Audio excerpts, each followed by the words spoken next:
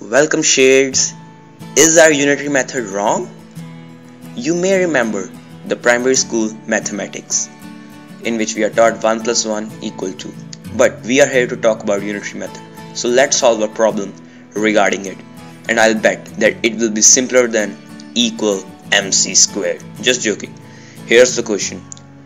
We have a bigger circle in which we need to put smaller circles.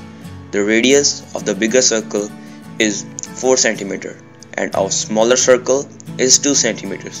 This is a very simple unitary method question which you have may solve in your old school days.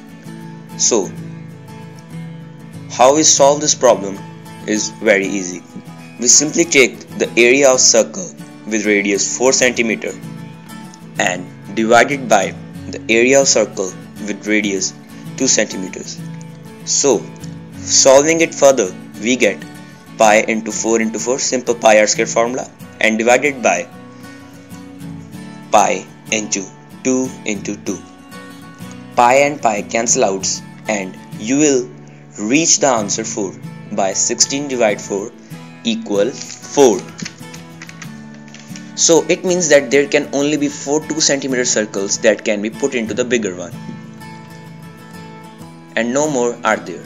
But in mathematics, everything we solve theoretically has a meaning practically. So let's try to solve this problem practically, as it should give a correct answer. So here is the bigger circle with radius 4 cm. Let's start filling it. Here comes the first circle with 2 cm radius, and here comes the second circle with 2 cm radius. But now if you noticed carefully, then there is no space left for third and fourth circle, and if you need to put those circles in it, then you have to break that circle. So is our unitary method wrong, as it giving a false answer practically? Ask your math teacher today. And friends, it is very important that if you have any thoughts or ideas, please do share, do comment, as you watch the videos and you do not comment. So please comment, subscribe, share, and do like my videos.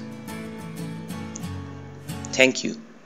And friends, as you know, exams are coming and I'll not get much time to upload more videos like this. So I want to tell you that next videos will be uploaded on 3rd April. Till that time, you can watch these videos.